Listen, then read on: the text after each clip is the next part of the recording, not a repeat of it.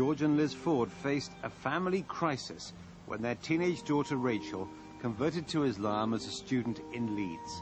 Well, when I was at school, we didn't have religious education into other religions. It was just Christianity. So unfortunately, my understanding of other religions was very poor. So my concept of Islam was incredibly limited, and I actually didn't give it any thought. Prior to Rachel undergoing her conversion, I had the impression, being fed by the media, I hasten to add, and by perhaps populist films, that most Muslims were kind of hell-bent on the destruction of Western civilization. We're all kind of extremist fundamentalists. I first became exposed to Islam when I first came to university. Back at home in my village, there really aren't any Muslims at all. When I came to Leeds, obviously there was quite a few, and I was very curious. I think at the end of the day, I basically just wanted answers as to why we were here, what was our purpose. I was just curious, you know, it's a new ways of thinking of things. I think my reactions were shock, horror, disbelief. Was it a fad of Rachel's?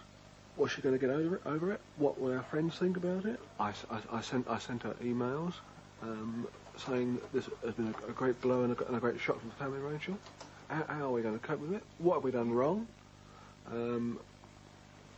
Why have we rejected our ideals, our religion, our dress code, our personal code, all out the window? Why? What have we done that's so wrong?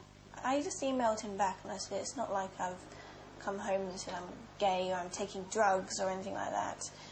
And I'm not going to do that either. I'm not going to come home and say these things. When she started to cover herself from head to toe in reams of cloth and wouldn't have her hair showing, and basically it seemed to me she didn't care what she looked like. If I was to take the hijab off tomorrow and walk out in the street with my hair loose, my mother would be dancing in the street. She'd be very happy.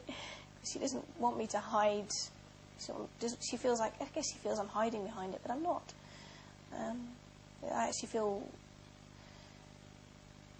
more secure. I feel that less people are staring at me for the wrong reasons. My main thought process was this: do we rip the family apart for the sake of religious dogma, or do we concentrate on our family and keep the whole aspect of family life together? We formed the point of view that the best line of action was to take was that we loved our daughter so much that we were prepared to not lose her and to accept her standpoint and her religious beliefs. When we go and see Rachel at university, it does seem strange. They know her as Latifah. They don't know her as Rachel. I will call her Rachel. I haven't actually changed my name. I've just added to it. I felt I needed to because Rachel, at the end of the day, was my Christian name. It was a name that was given to me on the day that I was christened. I'm not a Christian anymore. But while her family has come round, it's been a different story with their wider social circle. Local friends were very much against the situation on a covert basis rather than an overt basis, giving grimaces, frowns, a kind of vibe of disbelief. Colleagues, we are, I believe, locally respected people. They were very polite, but they were polite for our benefit and not for the benefit of Rachel.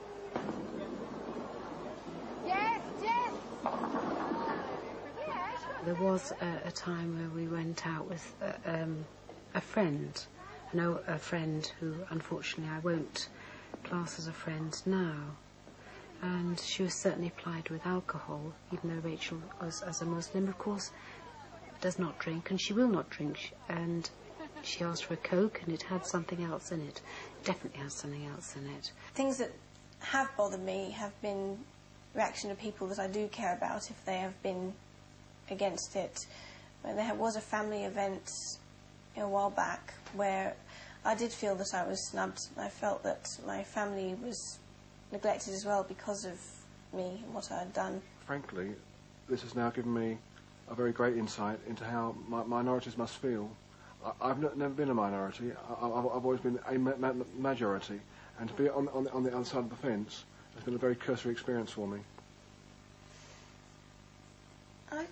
I feel that they have been through a lot.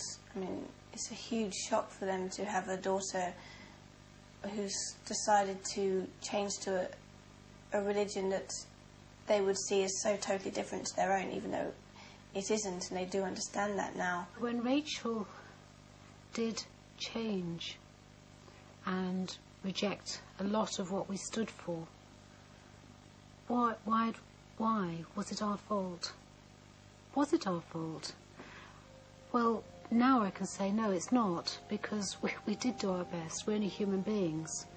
And now we actually have a very forthright, intelligent, independent young lady as a daughter, and I'm so proud of her.